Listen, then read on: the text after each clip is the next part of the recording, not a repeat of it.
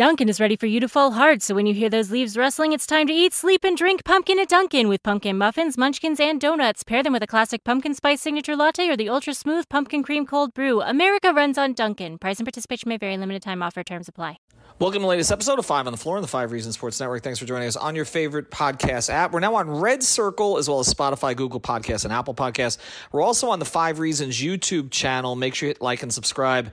Plenty of Heat and Dolphins content. We put up more than 20 videos in the past 24 hours. If you're not subscribed, you're missing it. Also, 5reasonsports.com. Make sure you spell that one out for the latest content in written form without a paywall. Also want to thank our sponsors. Make sure you reach out to this guy, Mark Brown, marcbrownpa.com. That's marcbrownpa.com. The phone number is 954-566-5678, 954-566-5678. You got to reach out to Mark for a couple of different things. First thing, if you have a family, you need an estate plan, okay? Don't just leave it up to chance. If you have assets, you want to make sure they go to the right person. Mark can help you go through all of the forms with you. It's a real easy process. It's not expensive, and it is absolutely necessary. He's based in North Lauderdale, just off of Cypress Creek and Andrews, but he can service you anywhere in the area. So reach out to Mark for that. Again, markbrownpa.com. Also, if you have real estate, you got a closing. We know that the real estate market is complicated right now. Prices are starting to crash a little bit. But if you are selling or buying property, you got to get your closing done properly, okay? And I did that with Mark a couple of different times. He handled some complicated situations for me. Reach out to Mark, again, at 954-566-5678. Again, markbrownpa.com. And now, today's episode split into two parts. First, going to hear from Erik Spoelstra, and then you're going to hear from Tyler Herro. These are both one-on-one interviews that I did in the Bahamas at the Bahamas Resort in Nassau during Miami Heat training camp. Down the Biscayne. Yeah. 5 on the floor, ride for my dogs. Where here's the thing, you can check the score. Hustle hard, couple scars, wearing rubber frauds. Just like Butler said, you in trouble, y'all. Kept the floor playing, got it all banned. Y'all seen the block, stop with one hand. And Pat we trust, it's power, have the guts. We're here to bring the heat, y'all can hang it up. Welcome to 5 on the Floor, a daily insider show on the Miami Heat and the NBA, featuring Ethan Skolnick, Greg Sylvander, and Alex Toledo, plus others from the 5 Reasons Sports Network.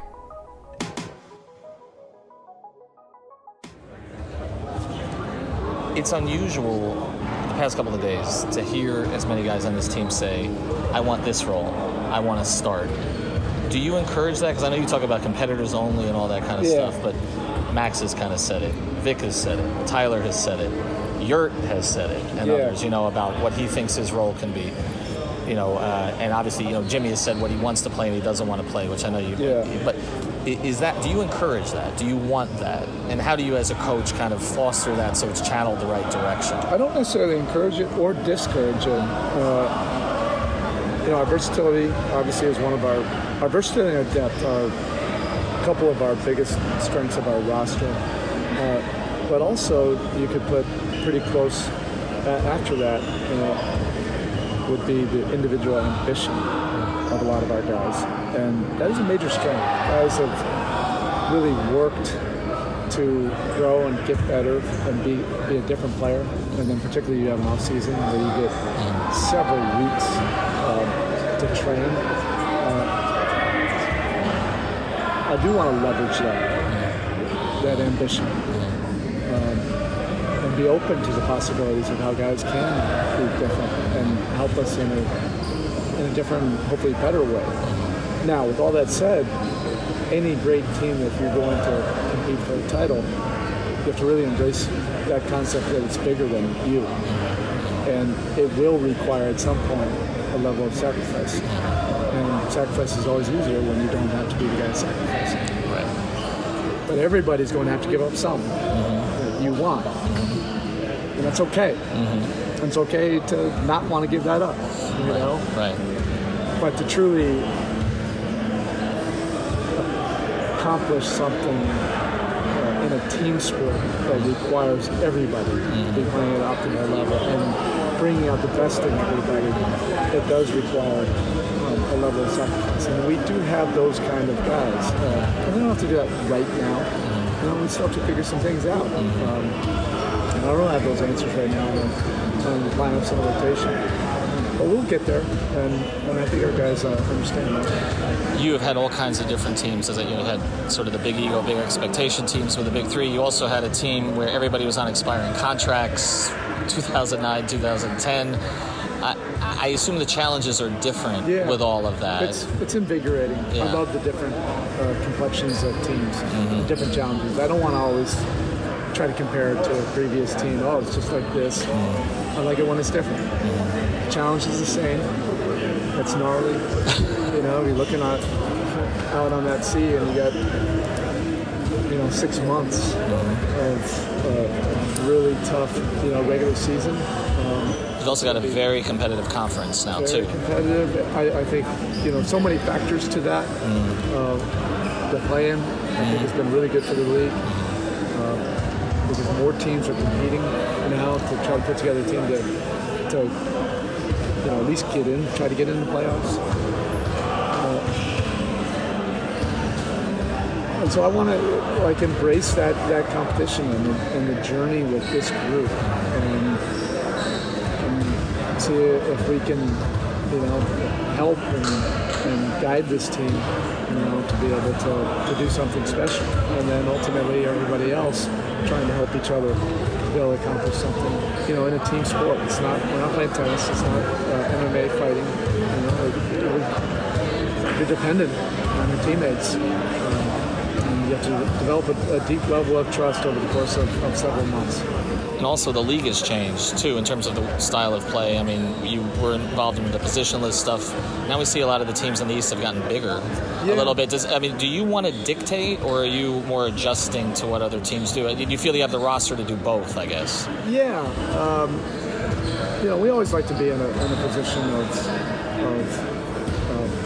making the first move, and you see how teams will move on that. Will it always work out that way? No. I don't always want to be catching and reacting. If we get the ratio a little bit more where we're dictating, that would be probably more helpful. The league has changed. There's different. I think it's always good. Teams are doing different things now. You can't just all be the same. And we're going to play our way. And our versatility will be a big part of that. How much scratch paper did you use this offseason, just going over lineup combinations and all of that stuff? Like all of it. And you know what? It just felt like a normal offseason where we were able to get away from it, decompress, and then go through the whole process of an autopsy of the previous season. And then to analyze the league, analyze our roster, analyze what we think would be the best plan. Where the last 2 off seasons were fast. It was coming out of the bubble. We didn't even do an autopsy. We didn't even have time. It was like, we're right into the season, and we kind of laid out a very similar plan to what we had before. So this time we were able to step back, take the emotion out of it, and start with blank sheets of paper, and let's not assume anything. You have a book or a theme or something like that? You giving anything out to the players this time? I'm not giving anything to you. I don't want anything, but to them, there's some messages I have to yes.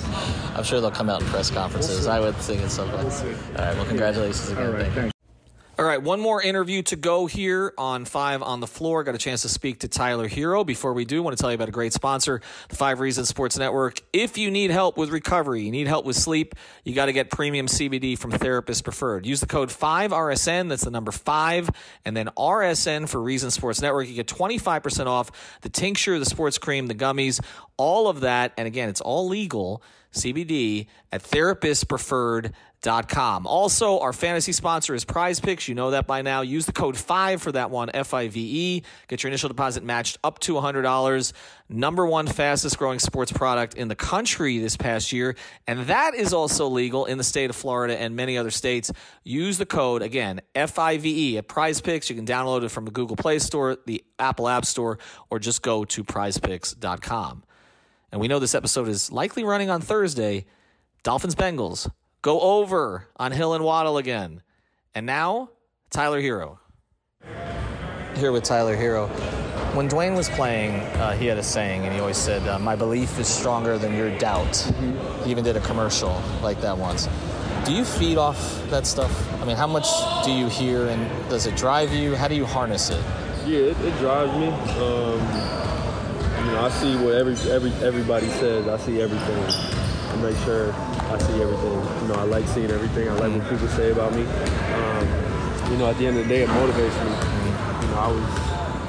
People have been, talking about me since I was in middle school. Like, I swear to God, it's been crazy. So, like, it's normal to me, and at some point, I just, like, took it in as motivation. It motivates me every summer and all season. Do people tell you not to look at it? Do they ever say... No one close to me tells me not to, because they know I've been doing it since I was young, and I'm going to continue to do it. So where do you look? You look Twitter, IG, everywhere, my television. Boys send me stuff. Like, I got it all, I'm telling you. What's the most ridiculous thing you've seen out there? The one that you're just like, okay, that's just crazy, that they don't think I can do this, or they think this about me, or whatever. What's the thing that like, you're like, okay, that's just so far off? I mean, I've seen some crazy trades for some crazy players. For me, I don't know. I've seen everything. I mean, it's just I can't tell you one thing, but I think just looking at everything it's just, like I said, it's motivation, and I see the things that they say my game isn't here or there. But you know what it is, right? I mean, before last year, people thought I would never be a 20-point scorer. I scored 20, and now they're saying 20 is not enough. So 25, it probably still won't be enough. They also said you don't play against starters when you play the entire fourth quarter, right? Like some of that stuff. So we'll see. Why do you think you're a lightning rod, though? What is it? Because you don't project. I mean, dress flashy, but you don't project yourself. You don't talk big about yourself. You're not that kind of person. Like, what do you think it is? I don't know. My skin color, I don't know. It's a bunch of different things, but like, if they're talking about you, it's a good thing. It's a good thing if people are talking about you. But you're 3 years in. You're 6th man of the year at this point. When you looked for growth in your game this offseason, you talked about your defense, obviously. How do you think you can become a plus defender, where that's not discussed anymore in any way? Like, do you feel you have the physical capability to do it? I think if no matter if I play good D, people are going to say I'm not a good defender no matter what. That's just what comes with me, I guess. But if you look through the season, I wasn't a bad defender at all last year. Throughout the season, my numbers were one of the best on the team as far as isolation, like one-on-one defense. And I think in the playoffs, obviously things change, and guys, every possession is coming at you, every possession. Which is different. So, the playoffs, I have to make an adjustment, more so mentally than physically, honestly. And I think, that's something I have to do, work on myself. As far as, what was the question again? Well, let's switch to offense. On the offensive side, you've always been able to score. Okay, you saw different coverages, obviously, in the postseason. How did you kind of break that down in the offseason? Like, did you study the film on it? Did you see what guys were doing to you? Because you made the adjustments from second year to third year, so what is the offensive adjustment from third year to fourth year? Yeah, I mean, I'm going to expect a lot more blitzes and double teams and longer guys. I'm going to see the best defender every night. If they're not on Jimmy, they'll be on me. If they're not on me, they'll be on Jimmy. So I see the best defender, and I think my adjustments this summer were just working on being more efficient with where I want to go, and not just as a young player, I feel like you kind of just do things and do them, not with really a purpose. I think my adjustment is just knowing what I want to do, knowing what my objective is, and having a purpose behind why I'm doing things on the court. Because if not, that's when you get trapped and you get doubled. And just knowing where my spots are, getting to my spots more efficiently with knowing there's going to be a double, a trap, something's coming. But you got to your spot, like certain spots like last year, like the floater. Like that was something that you kind of unleashed. I know you had it before, but you unleashed it a little bit more. Is there another shot, another spot on the floor where you I worked on a lot of isolation stuff this summer, like with Drew handling.